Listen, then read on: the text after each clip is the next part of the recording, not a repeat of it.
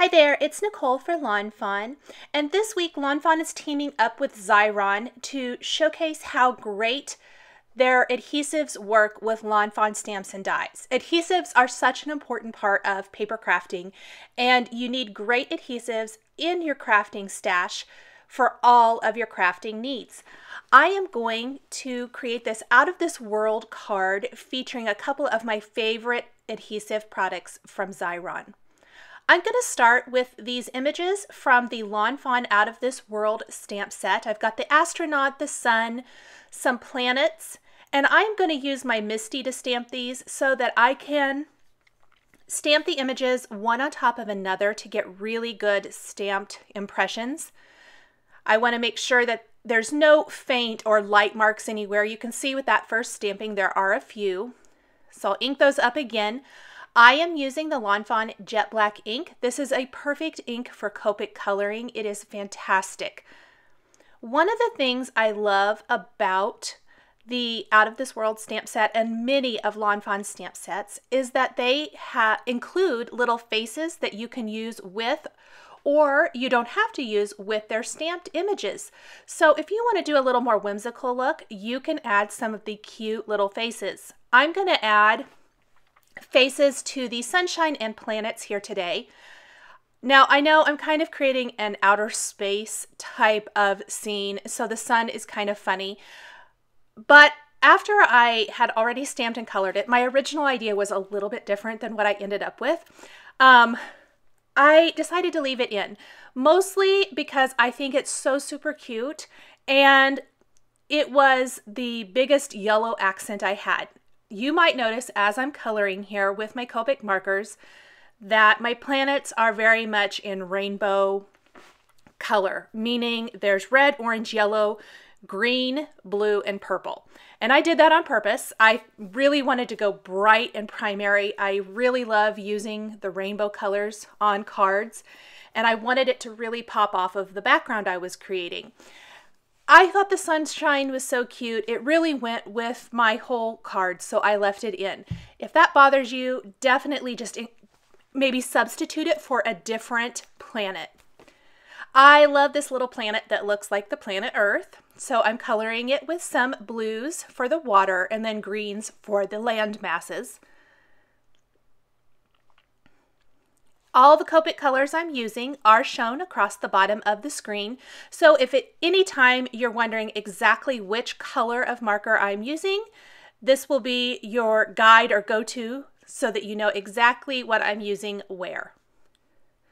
I tried to stick to about 2 shades per color family. I think the yellow had more like 3 plus the addition of a little bit of orange. On any planet that is not red or orange, I did add little pink cheeks with R20. And on some of the planets, I'm going to add some little dot detail to give them some texture. The red one here is going to be one of my favorites. So I'm just going to go in with my darker of the 2 colors and add some little dots, and that just gives it some nice texture. Couple of little stripy planets. A couple of them I definitely kept. I didn't keep to just one color, I guess I want to say. So this planet's going to be orange and yellow. One of the things I noticed as I was coloring, because in the finished card at the beginning of the video, you probably noticed that there was a green planet plus a teeny tiny purple one. What happened was I colored these and I realized that I didn't have a very green heavy planet or purple. Both of those were really underrepresented for what I was trying to create. So I'm going to actually stamp 2 more planets to use in my little outer space scene. This planet's blue and purple. And you can see that there's just, it really needs that pop of green, I feel. Purple tends to be the color I leave out. If I'm going to be leaving out any in the rainbow color, it's probably because I'm not much of a purple fan. So if there's ever a color to leave out, that's the one I do. So originally I stamped just 1 extra planet, this one, this little one with the ring here, and it's going to be green. And then later I will stamp one of the teeny tiny planets and color it purple. And I'm really glad I did because I think it really gives a better overall look of the rainbow color planets. Next, I'm going to color my little astronaut. Colored in his face with some flesh colors, a little R20 for the cheeks for him again. I went pretty simple with his little space outfit here with some reds and then cool grays for the rest of it. So to make his space suit look white, I went with light cool gray colors. The darkest I used, I believe, was for his actual outfit was C2. For any of the darker areas, those are going to be C5 and C8. But otherwise, I kept very, very light to give it the illusion of being white. I'm going to color in that little bit of hair with a few colors of earth tones. E55, 57, 53, I think was the base color. For his space helmet, I'm going to add just a tiny bit of light gray to give it a little bit of texture, and later on I'll add some glossy accents to that to really make it look like glass.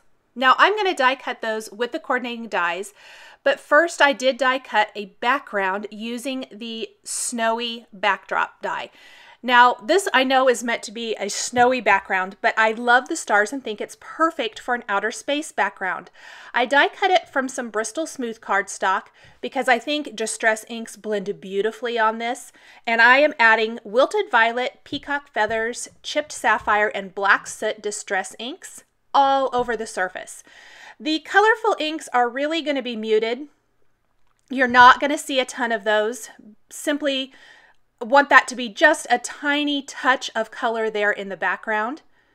Once I get all of the inks applied the way I want them to look, after I added the black, I did go back in with some of my colors, add a little bit of that back in. I'm going to spritz this with water from a Distress sprayer and then blot it dry.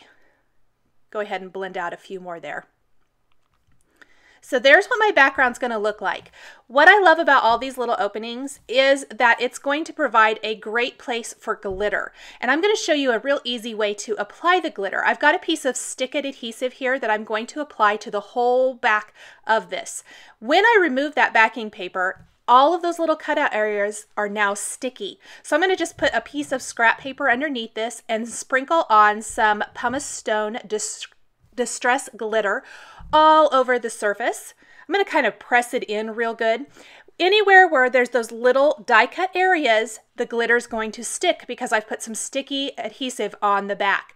It's a little hard to tell here, but in real life, there's little glitter areas everywhere. It's fantastic. I did go ahead and add another layer. I wanted to make sure anything that had adhesive was fully covered with glitter. This is so much easier than maybe laying this over a piece of glitter paper or putting glue in each and every one of those tiny little areas and then applying glitter. I love a whole sheet of adhesive for doing this technique. Now I've got a couple of borders here die cut with the Puffy Cloud Borders dies, one from vellum and one from some smooth white cardstock. These are going to go along the bottom of the scene. I'm using the Teresa Collins Mega Runner to adhere both of these borders to the bottom. So I'll start with my vellum. I want to make sure that I keep my adhesive low enough that this white cloud border will cover that up completely. This is a great, nice, strong adhesive. It's fantastic for adhering larger pieces. I especially love it for, like you're seeing here, the borders, attaching this whole panel to my card basin a little bit, things like that. I need to trim off a little excess from my clouds now, so I'll just clean that up. Then I'm taking Greetings from the Out of This World stamp set. I love that Lawn Fawn allows you to mix and match so many of their greetings, so you can really customize your greeting to read it the way you want it to. I'm using the Misty to stamp this. A lot of times I need to stamp it twice, one on top of another, to get a nice crisp impression. This time I really didn't need to, but it did help me line it up perfectly. So my greeting reads, "I love you to the stars and back," which is perfect for this little scene. There you can see the glitter a little bit better. I think it's fantastic. So I've got all my little images here and I need to adhere them to my outer space scene. And the best way to do this is to make these stickers. I think it would also be super fun to maybe make these into stickers, keep them on the sticker strip, and you could mail them if this is for a little one, and they could build the scene with these stickers however they wanted to. So this is the Xyron 1.5 inch sticker maker, and you just simply put your little pieces down here as long as they're not any bigger than 1.5 inches wide, and pull, and they are going to be covered on the back with adhesive, which is so fantastic. I just love the sticker maker. It is so great for getting adhesive on the entire background of your little pieces. I'm going to pull off the backing paper now.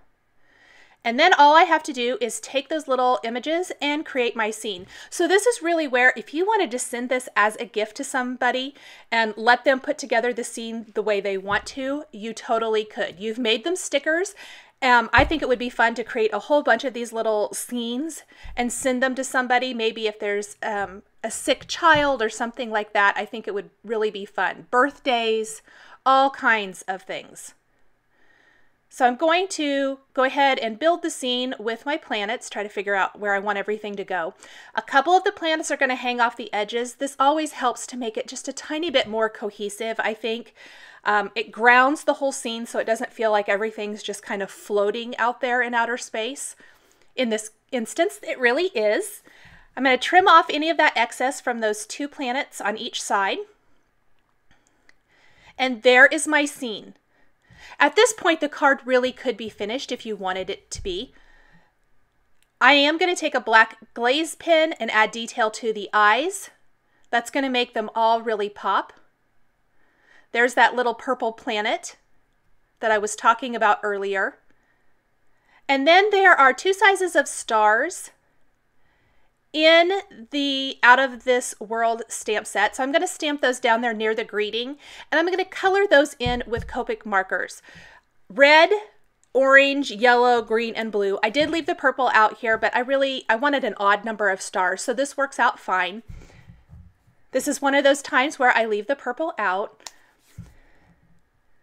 But this adds a nice little pop of color near the bottom of the scene and really ties it all together with the planets.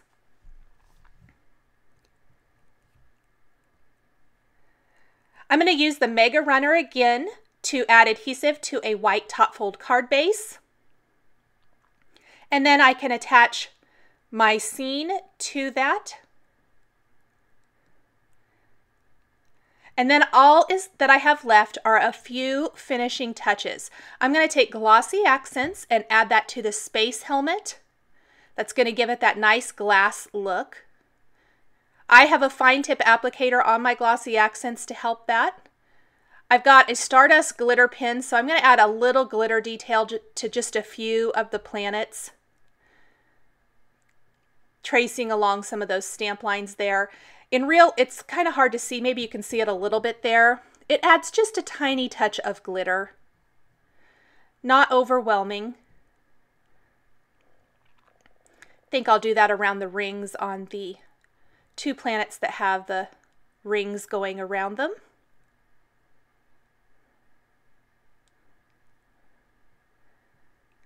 Then I'm going to take some glossy accents again and go over the water on the planet that I like to call Earth. That's what I think it looks like.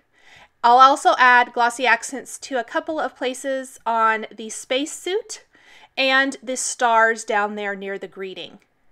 It's going to give them a nice glossy finish and finish up the card really nicely. Thanks for joining me for this Out of This World card featuring Lawn Fawn stamps and dies and Xyron adhesives. The supplies I used are listed and linked below the video here on YouTube. Here are a couple more videos featuring Lawn Fawn stamps and dies that you might be interested in. Please subscribe for weekly card making and stamping videos. Thanks for watching, and we'll catch you next time.